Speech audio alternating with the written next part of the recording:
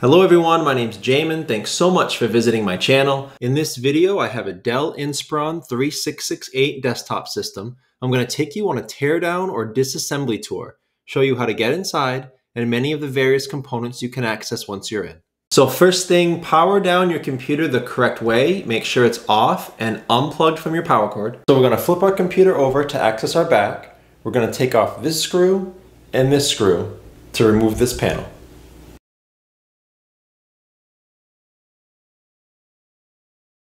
After those screws are gone, we'll grab this handle here, pull directly back, and that panel comes off.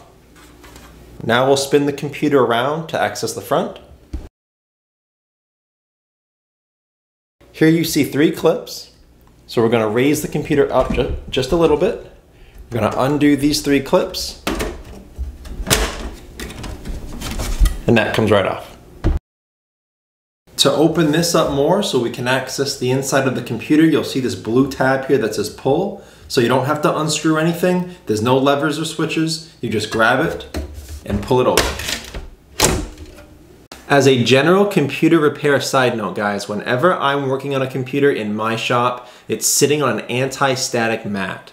Either that or an anti-static bracelet are great ideas to avoid damaging anything in your computer when you're working on it. If you would like any help with tools or supplies for your project, as well as any replacement or upgrade parts for this specific model computer, there will be a link above, also below in the description, and it will be a list of all those tools and supplies and replacement parts for this computer. Your RAM, you have a single RAM stick right there. Most of you will have one RAM stick stock in this computer. There is another RAM slot right next to it. The way that the RAM works, there are 2 white buttons on each side of the RAM. You're going to press that button down away from the RAM. That will release it, and then you can just pull the RAM out. Just like that. As you'll notice, there's a long side to the RAM and a short side, so you can only put that RAM in the correct way. You can't put it in upside down, so don't worry about that. This computer takes DDR4 RAM at 2400 megahertz because this is an i-series processor. This computer has an i5, an Intel Core i5 processor, so that would mean it takes 2400 megahertz RAM. If you have an Intel Celeron processor and not in the i-series, you're going to look for 2133 megahertz RAM. I will have all this information below in the description if you need it to search for your own RAM. I will also have several RAM options below in that link I told you about with all the replacement and upgrade parts. So I will have some 2133 megahertz RAM if you have the Intel Celeron processor, and I will have this 2400 megahertz RAM if you have any of the i-series, the i3, i5, or i7s. To get the RAM back in, you just make sure that those white buttons are open. You put the RAM into the slot, and just press. And those arms will grab onto it and hold it in place. Keep in mind with a RAM upgrade, if you're here because you're trying to increase your computer's performance, its speed, upgrading RAM, maxing out your RAM is a great way to do that. Probably one of the easiest and cheapest ways to increase your speed or your performance. If you want another idea to increase those, upgrading your storage is also a good idea. For most of you, this will be your only storage device in the computer. It is a 3.5-inch, 1 terabyte SATA hard drive. This can be upgraded to a 2 terabyte hard drive. And of course, if you have a smaller one, if you have, let's say, a 500 gigabyte, then you can upgrade it to either a 1 terabyte or a 2 terabyte. The way to access this is we're going to close this up right here, and we're going to take out that screw right there. I'm then going to go ahead and unplug it. That blue cable and this one right there. And once it's unplugged, you're going to pull on these 2 tabs and it comes out. Now again, this is a 1 terabyte solid state drive, 3.5 inch. It's inside this caddy. So if you are looking to replace your drive, you would take out these 2 screws on that side, these 2 screws on that side. The hard drive would then slide out of this metal caddy and you can put your other one inside. I will have 3 different sizes below in the description in that link I told you about with all the replacement and upgrade parts for this model computer. I will have a 500 gigabyte hard drive in this size, and I will have a 1 terabyte and a 2 terabyte if you're looking to upgrade.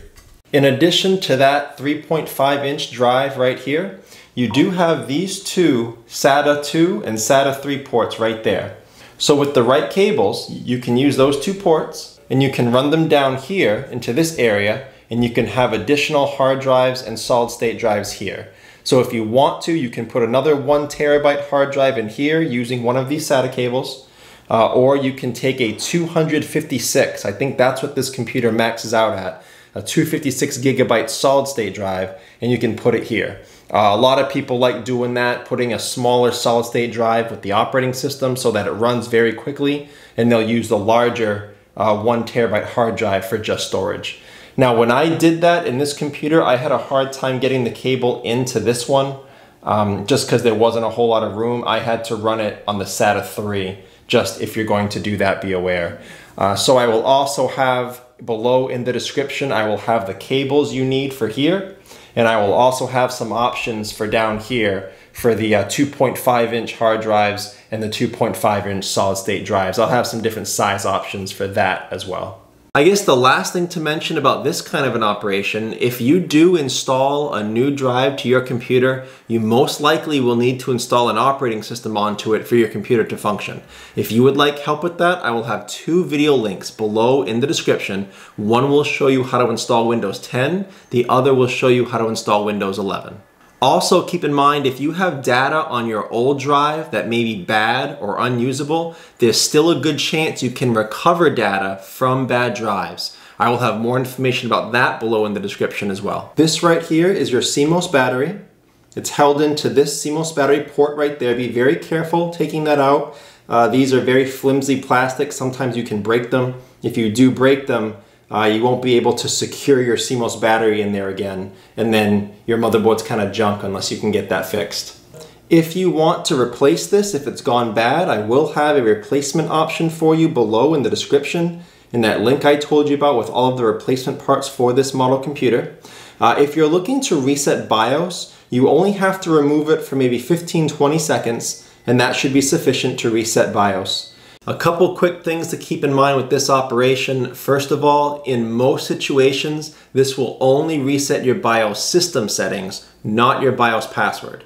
If you would like more BIOS password reset information, check out below in the FAQs. Also, this BIOS reset procedure can be a common troubleshooting step if your computer's not turning on. If that's why you're here and you would like more help troubleshooting what's wrong with your computer, there'll be a video link below in the description. It'll be the full troubleshooting video on how to deal with a computer that's not turning on and how to fix it. Your Wi-Fi card is right here. It's held down by a single screw there. That will release the Wi-Fi card and this plastic guard. Under the plastic guard, you have 2 antenna wire. Those are just snaps. Those snap directly up and off of the Wi-Fi card.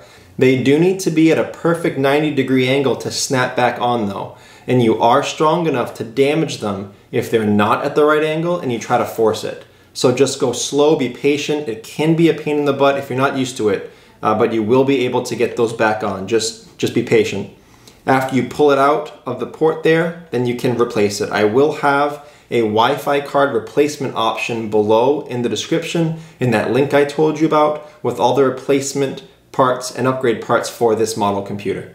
I guess the last thing to mention about this kind of an operation, if you are having Wi-Fi issues in your computer, if you cannot access your Wi-Fi options, if you can't see any networks, it's possible your Wi-Fi card is bad and you may need to replace it, but it's also possible it's something else. I will have a video link below in the description showing you how to fix a no Wi-Fi situation where you cannot access your Wi-Fi options. Hopefully you can fix it that way and you don't need a Wi-Fi card replacement.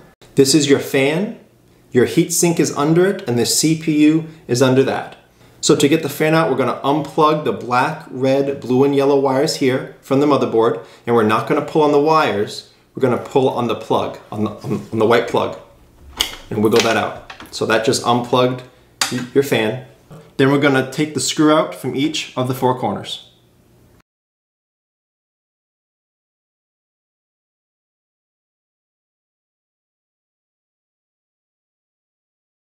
and then your fan can come off. And then you can clean it, you can blow it out, do whatever you want to do, replace it.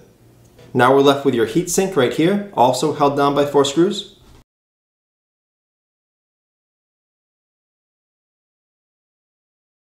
And then we can get your heatsink off.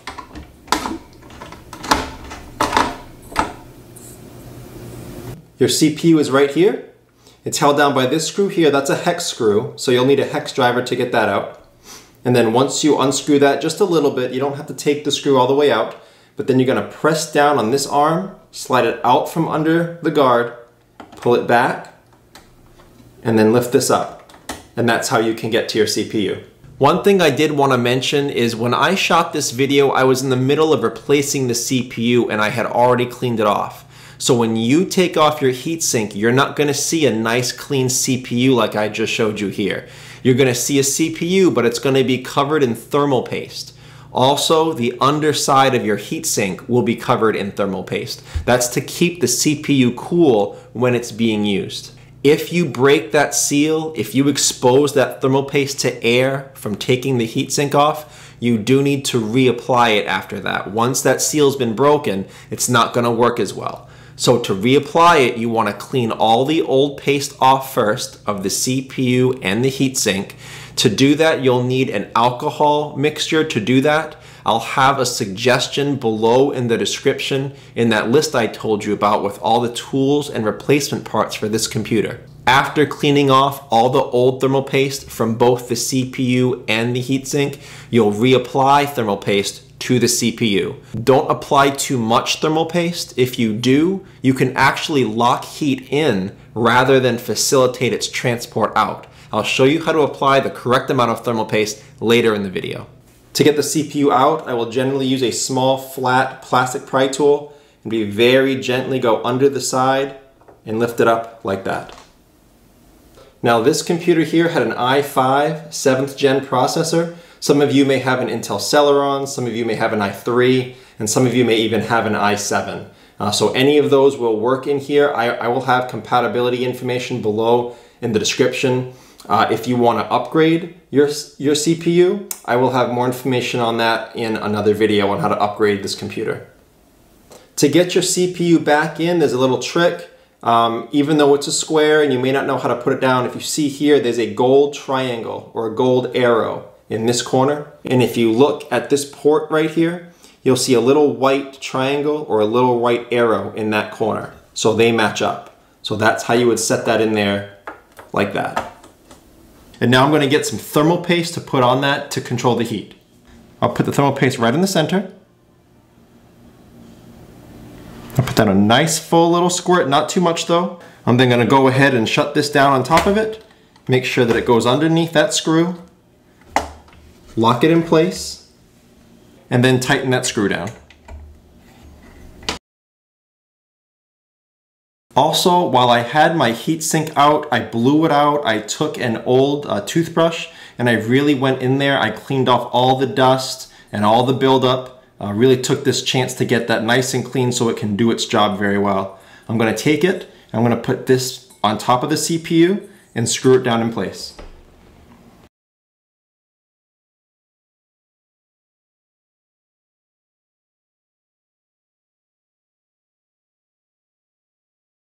So now I'll take my fan, I'll bring it back here, I'll plug it into the motherboard where we unplugged it from earlier,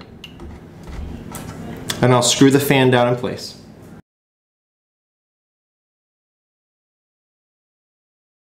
As a word of caution, make sure you put that fan down the correct way. Make sure that when it spins, it blows air up. If you put it in backwards, it'll blow air down. That won't do what you want it to do. But that's the end of this instructional video. I hope it was helpful. Please like and share if it was, if you think it can help someone else. Feel free to subscribe if you enjoy DIY computer content, or if you want to keep me on hand to answer any future questions. I do answer all questions at least a couple times a day. Remember though, if you do have a question, check out the FAQs in the description first. It could save you some time waiting for an answer. Thank you so much everyone. I look forward to seeing you on my next video.